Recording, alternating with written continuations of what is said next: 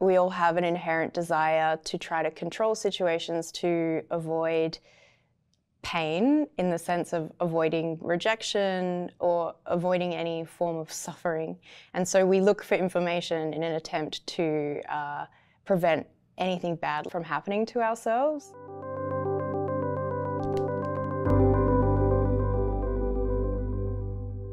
Search history follows Anna, a 28-year-old woman who we meet as she's fled from Perth to Melbourne in the wake of a bad breakup. In Melbourne, she meets Evan in a bar, and she makes a pledge to herself that she won't look up his social media accounts before getting to know him in real life. But the temptation is too much, and when she does find his social media accounts, she discovers that his previous partner, Emily, died tragically in a hit and run the year before. And so Anna is left using Emily's dormant social media accounts to try and paint a picture of who this perfect ex-partner was. I have definitely stalked people online, not just partners, exes, but other people too. And a lot of the time, I would say the experience has been bad and I have regretted it. And my reasoning for that is that when you find information that you shouldn't technically know, you then are required to conceal that you know it. And it takes a lot of energy and it can cause a lot of anxiety. And not only that, but we have a tendency to really believe our own narratives without really probing them and questioning them. And so sometimes we can form a whole structure on a foundation that is very unstable and believe it without any second thought. So my advice would be to always try to go to the source for information if you can. And if you can't go to the source, then maybe it's information that you shouldn't know.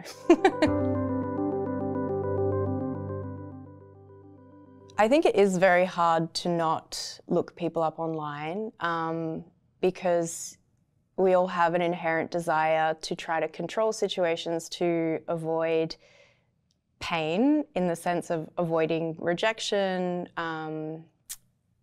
or avoiding any form of suffering. And so we look for information in an attempt to prevent anything bad like that from happening to ourselves. I think the antidote is probably something along the lines of accepting the chaotic nature of the world and just knowing that you can't control things, even if it seems like finding out information is going to allow you to control something that's just probably false. And so maybe therapy is the antidote.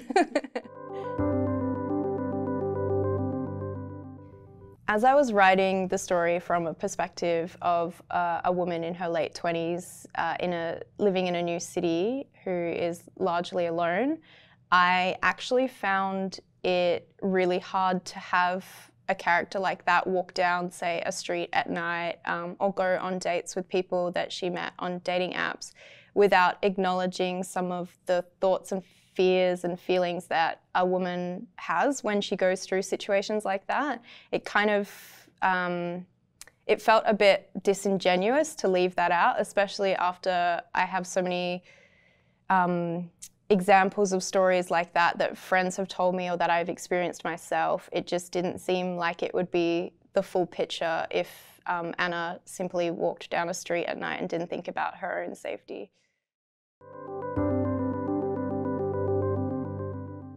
I think that her relationship with her parents absolutely had an impact on the way that we see her behave in the novel, and it was part of my intention to show how we often replicate the behaviours of our parents, even if we aren't really aware that we're doing it, and perpetuate sort of cycles, even if in our mind we think we aren't.